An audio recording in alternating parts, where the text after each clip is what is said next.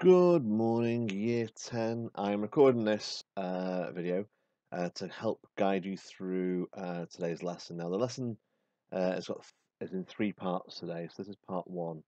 And the idea is that you will watch my little video here, and then I'll send you to another YouTube video for you to watch the first part of that. And then you'll come back and watch the second part of this lesson, which is another video, and that will then guide you to about the second part of the video, the second part of the YouTube video. On the end of this video, the end slide will have the two links that I want you to go to. So hopefully it all makes sense when we get there. Okay. The idea today, though, is actually to get through the whole story of Macbeth in one session. So normally in class we'd have it on the big screen and we'd watch it. It takes about half an hour to watch the film, this animated film version, and we'd pause it 2 or 3 times just to check everything is clear. I can't quite do that in the same way remotely. So what I've done, and hopefully it's pretty clear, is I've got this set of notes. Now, the set of notes here has got 12 steps to it, and it refers to the first 8 minutes 45 of the video that I'm going to link shortly for you. So these 12 bits of information are the kind of the steps in the story, the important details that you need to know.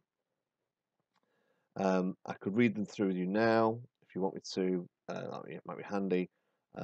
Or what I think is probably better is it's here. You can pause this video here to read through it, or you might think, well, actually, I just want to get on with the film. So you can go and watch the first 8 minutes 45 of the film, come back to this slide, and just check it all makes sense. You might not need this slide because the film might be completely logical for you. You might have no problem, but just in case you do have trouble understanding the film because it's a bit weird in places. The story's quite complicated. I've done these little sets of notes for you, so that is the kind of the end of this video. And what will happen now is there should be hopefully here a link to the animated film, which I now want you to watch the first 8 minutes and 45 seconds of, and then go back to Google Classroom, find the second part of the lesson, watch that video, and then you get the idea, hopefully. Right, cool. Please let me know if any problems, and I'll try and resolve them, okay?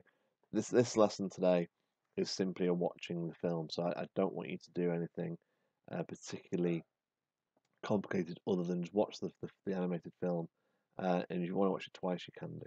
Okay, right, we'll pause this recording here, and I'll get this onto YouTube now.